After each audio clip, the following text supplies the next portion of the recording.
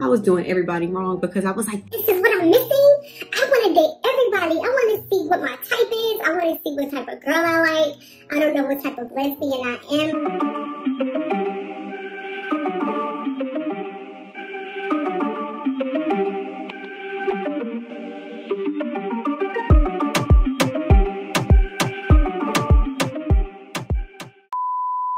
Hey y'all. Welcome back to my channel and welcome back to a new episode of Glam and Gossip. Today's glam is sponsored by Nadula. So today I have this kinky U-part wig, but I don't think that I actually want to do a U-part wig.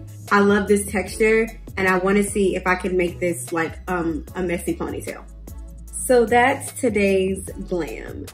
Today's gossip is going to be about how I knew that I was a lesbian. Like the question that you guys asked on my Instagram is, how did you find out you were a lesbian? I think it's so funny how y'all ask that question because you're asking it like I discovered like a journal somewhere that was like, you're a lesbian. Like the way that you guys frame the question is hilarious, but I know what you guys mean, and that is what we are going to talk about today. So I know that the main question that most people have when they talk to girls who are lesbians is, you know, wondering if you have ever been with a man before. Sidebar, I'm not gonna put gel in my hair because I don't want my hair to be like sleek and then the U-part wig is like kinky. So I'm just gonna brush my hair up. But anyway, yes, I have been with men before. It's been years since I've been with a man. I would have to say it's probably been 10 years. I'm 30. I've been with Amy for about 6 years.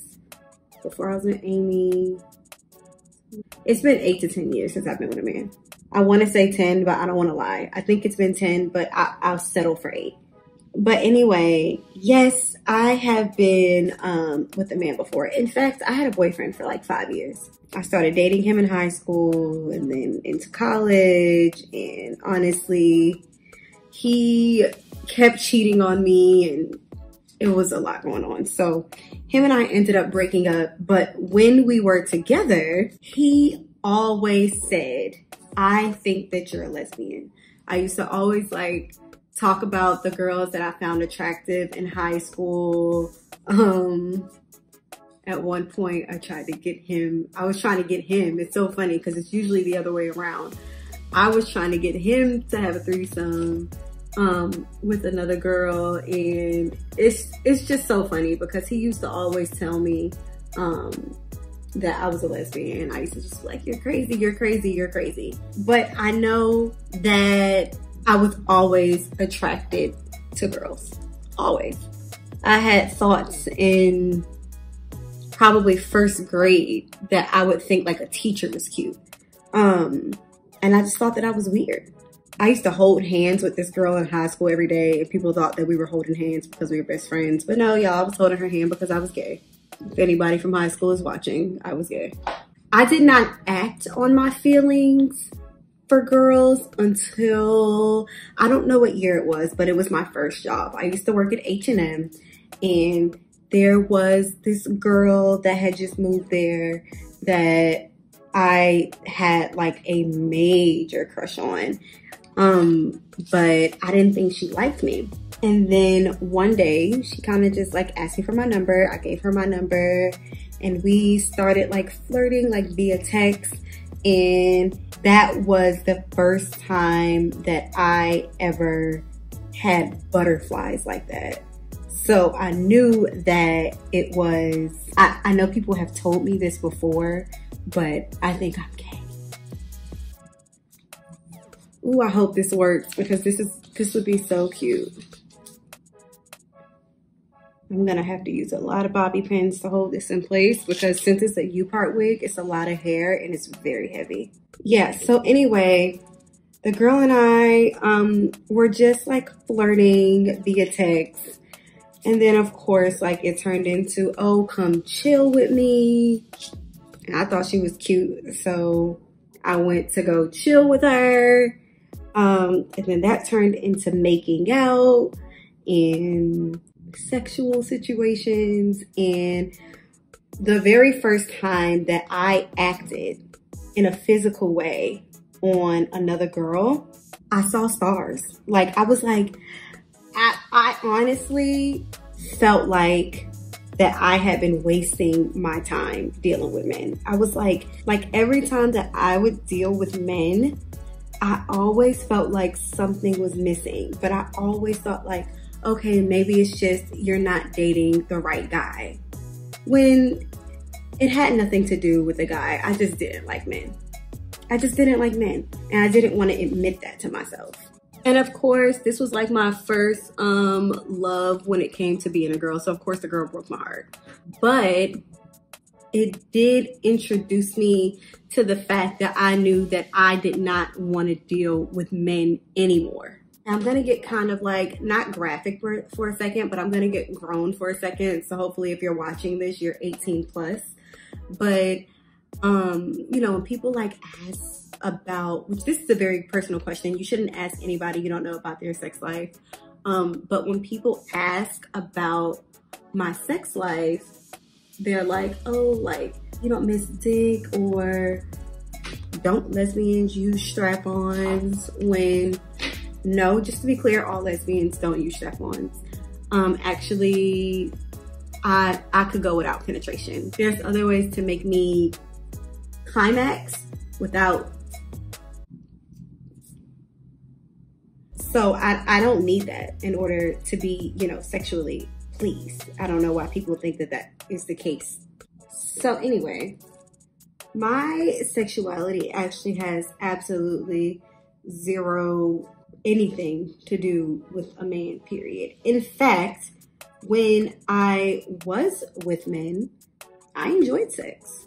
I didn't have like, oh, sex was so bad, or I had horrible situations with men. That wasn't the case at all. I just could not see myself going any further than sex with a man. So I felt as though, why do I continue giving myself to people when I know it's not gonna go anywhere?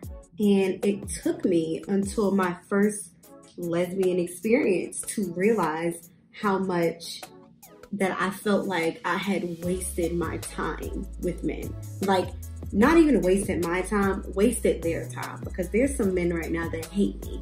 I led them on, made them think that, you know, we were gonna be together and that I really liked them, and I knew that I didn't.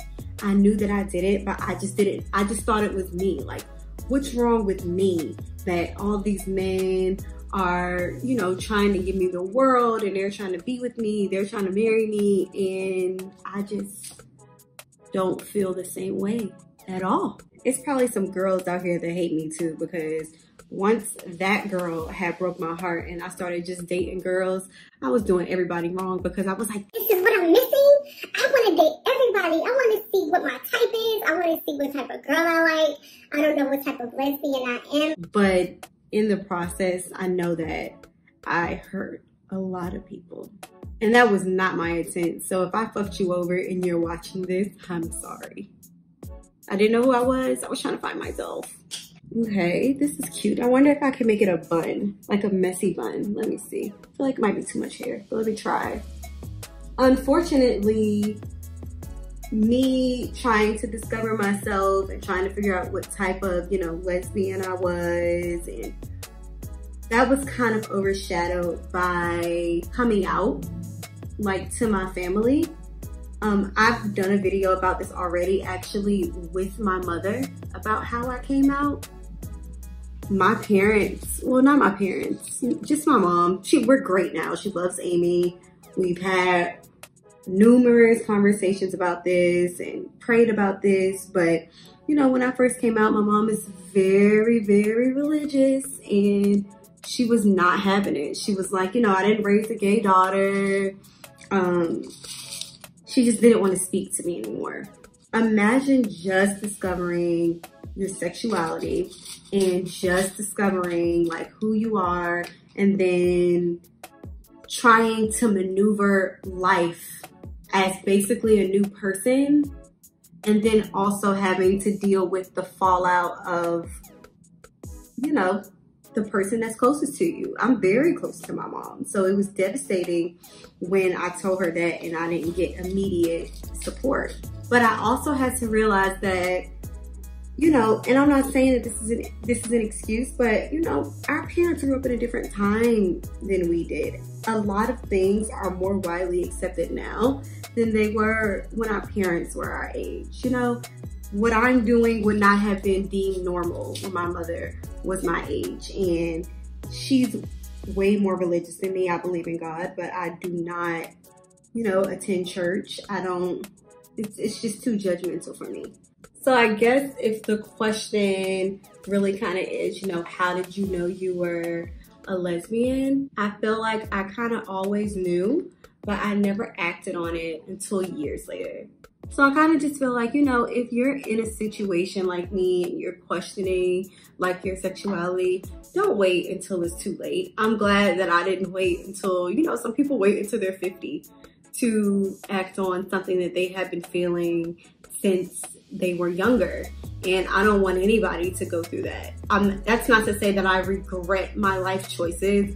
I mean, but everything works out for a reason, because I'm with my soulmate now, and who's to know if I would have took a different path, maybe I wouldn't have ended up with my girlfriend. I had to back up because the bun is so big that when I come close, you can't see it.